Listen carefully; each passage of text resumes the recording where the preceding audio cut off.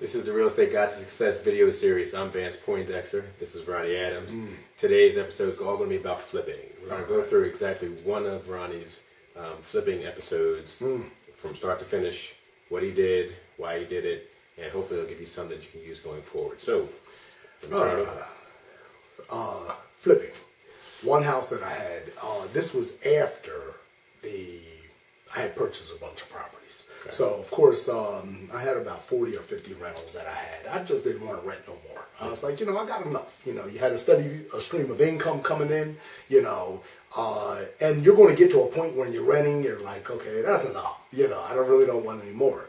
But when the market started going up, 7, 8, 10 years ago, then what happened was that the prices increased so much that the rents, they did kind of stay with it, but then you got out of the range of what the rents were that you wanted to be at. Where I was renting houses for $1,000, $1,200, I could buy houses now because I had reached that level that I could buy houses where I would have to rent them for $3,000. And I was like, I don't want to get into, that's a totally different market at that point. Okay. So I said, well, with that market, those homes, I could actually sell them and make $100,000 profit at that time. Okay. So I said, okay. And this is in South Jersey. This is in South Jersey. Yes. But the process is the same. It's the same, and different places, of course, the profit margin would be different because of how much you can sell the house for. Right. So what I ended up doing was, I said, okay, now I'm going to move into the flipping market. Okay. So I would purchase a house with the thought of flipping. I'm not going to keep this house. Gotcha. So but what I started thinking before I even purchased it was I already have the loan, or I was paying cash for it, but I already had the financing ready to go. Meaning you already had a relationship with the mortgage company? With the mortgage company or with the bank, or I had cash. Okay. So, now one property I might do cash, but if I found another one, I knew the mortgage company was ready to go. Okay. So I could purchase that one too and just keep it until I get ready to do it. But what I needed to do was I needed to get out this property. So that means I need a buyer. Sure. So what I would do was I went to friends who I knew that were looking to upgrade or whatever like that and said, okay, well then, come look at the house I have. Now what I would give them as an incentive was I will purchase, or I will pay some of your closing costs. So they didn't have to come up with a whole lot of money out of pocket. Oh, wow. Okay. So what I'm thinking is, okay, I can purchase this house for X amount of dollars.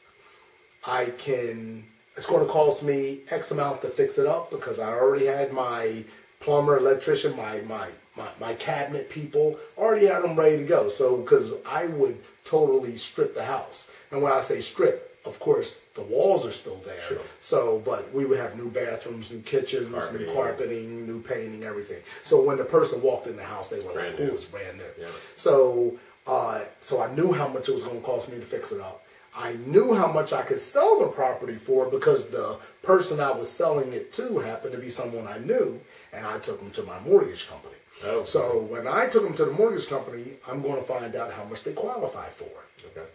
Now, I've always be honest with people, and let them know that, look, I don't do this just for just for helping you, which is, a reason that I do it also, but I'm into it for a profit. It's business. So I let them know that this is what I'm going to sell you the house for. Now, I'm going to pay this much on your closing costs. And so you're going to get into the property with little to no money out of pocket. Right. If you were to go to someone who's selling the house down the street, then you're going to pay, if you don't pay the same, you're still going to pay the closing costs. Sure. So now you have to come up with $20,000 out your pocket, where with me, you don't have to come up with hardly anything. Good. So the person was more than happy to buy it or whatever like that. So again, I knew how much I was buying it, knew how much I had to fix it up, knew how much I sold it for, and I also knew how much I had to back off my price or back off my profit so that I can get their closing costs in there. Okay. So I would make on the average 50 to 100 grand. I already knew that back then. So I was purchasing the property just for the sheer fact that I was going to be getting rid of it. Okay, so You were able to, and you said, I think this was a bank-owned property. We had some bank-owned, yes, that was a bank-owned property. Okay. You know. So you were able to secure somebody to do the purchase. Mm-hmm. You were able to use existing relationships through the mortgage company to kind of help them out and get them affiliated with them, plus secure the profit that you needed in the end, instead of having to go ahead and rent it again. Yes. Because the rent would have just been too high. You know, you have a lot of people out there who could pay $1,000 a month. You don't have a lot of people who's paying $2,500. Well, again, I think it depends on what market you're in, right? I mean, if you're in Southern California. Well, exactly. Right. Yeah. People will pay much more Yeah, in New York. They'll pay more.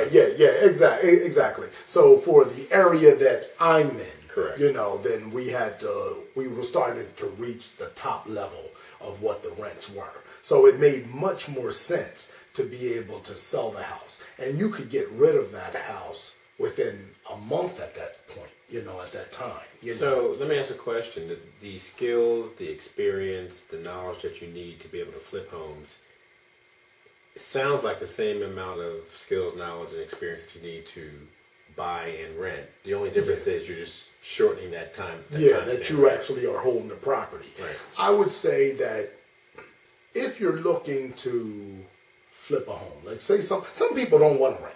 You know, right. I don't want to get into no tenants and stuff like that. Then you can purchase a house for the sale. The only thing is that the learning curve at that point is shorter because every month you hold on to that house, there's money that you're putting out of your pocket. Money, right. You know, when you have a rental property, then I can throw somebody in there real quick. Now remember this too.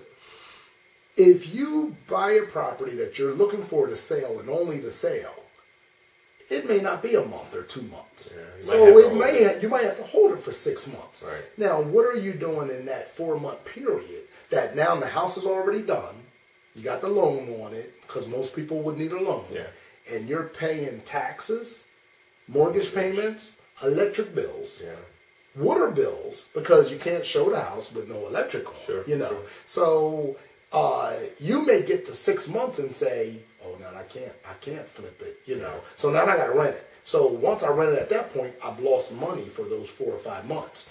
Now this is just me, but if I rent it first and I learned my learning curve over the rentals, then I have these rentals bringing in cash that can pay for that house to sit. You know, and that's what, cost. Exactly. I think another thing you just mentioned is really interesting.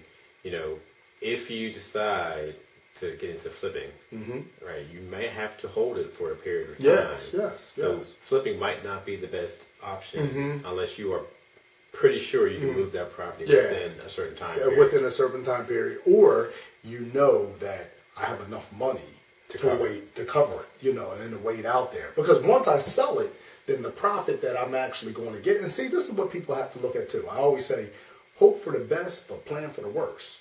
What if the money that you think that you're going to make, you don't make? Yeah. Because a house, and especially during these times, a house is only worth what someone else is willing to pay for it. You know, even though you can go to a realtor and they can say, oh, this house is worth this. Well, guess what? There's a whole lot of banks that are holding on to a whole lot of homes that they say is worth a whole lot of money, you know, and really, again, that house is only worth what someone else is willing to pay for it.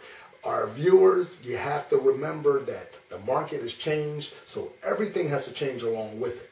You know, the way that we look at being investors, we have to change also. Now, we're giving you tactics that will work throughout the whole thing. You know, whether it's a good market, bad market, or whatever, they're going to work. But you have to tweak them a little bit just when we're in different types of markets. And the reason I just brought that up is because, I mean, everybody looks at the television and they say, oh, I can make millions flipping. They do it on HGTV, they do it on DIY. Flipping is the way to go. Yeah. Well, you know, it depends on where you are, and it depends on how easily you can get rid of the property, right? You don't want to get caught in the middle where you have to cover those costs. And the only thing is, when you look at those shows, pay attention to when they say that they actually sold it. Okay. A lot of times, you never hear about them selling it. they'll be showing it. Yeah. You know, they'll say that we're looking to make this amount of profit, you know, whatever. But a lot of times you don't see the actual sale. And if you do see the actual sale,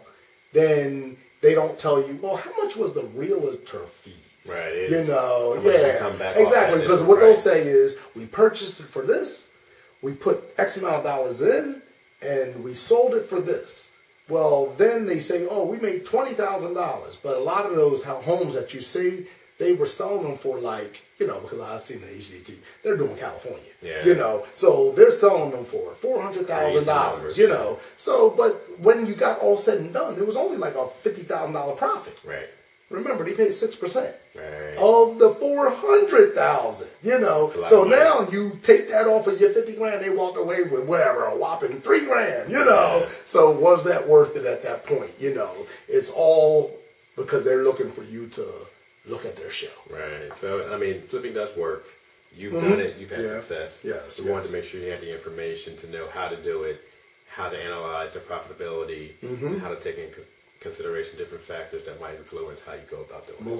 Most definitely. Just be careful. All right, man. Appreciate it. Oh, not too bad. Thanks. All right.